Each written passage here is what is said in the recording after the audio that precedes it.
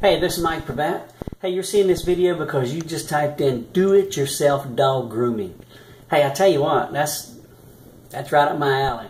I always do it myself. I have 3 Maltipoos.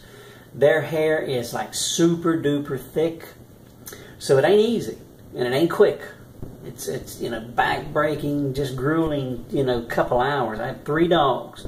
So I have to do all 3 of them at the same time. We'll cut their hair and all, then I'll give them all a bath.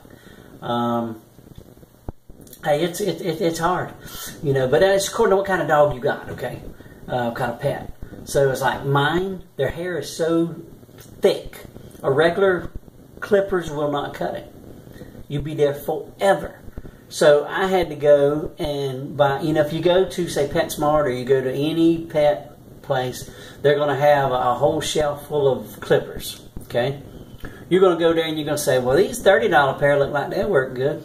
Go buy them, take them home. They might work great. I hope they do for you. But for me, I ended up going back to that place for every pair they had until I got to the $200-something damn pair. And then those were the only ones that would cut my dog's hair like butter, just right through it. So anyway, and that was the Maltipoo's hair. It's so tight and thick.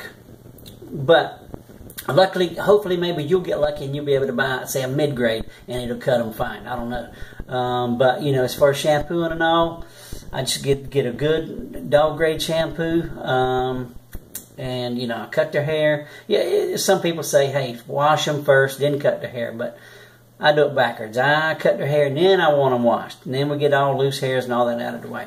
So anyway, but hey, you can do it, you know, but I hope I give you a little bit of a tip on the clippers.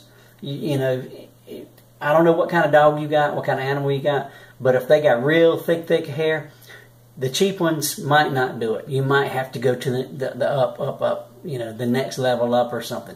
Like I say, I made 3 trips back and forth until I just said, okay, these right here, the most expensive ones, I'm going to buy them. And they were literally like $225. When I bought those and brought them home, they cut. There was no, you know, stopping and jamming and all that. They cut right on. So it was worth the money. I don't know why the others wouldn't cut it. I have no idea, but they wouldn't.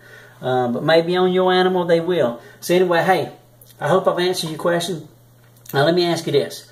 You ever thought about working online? If you have, if you got any, you know, any thoughts in your mind about it, now hopefully after I've just said that you do, hey, go to www.cashinyourfuture.com. Go there and see what we're up to. You'll see what's happening. Hopefully you'll like it. If you do, I'd love to work with you in the future. If not, hey, good luck grooming your animals.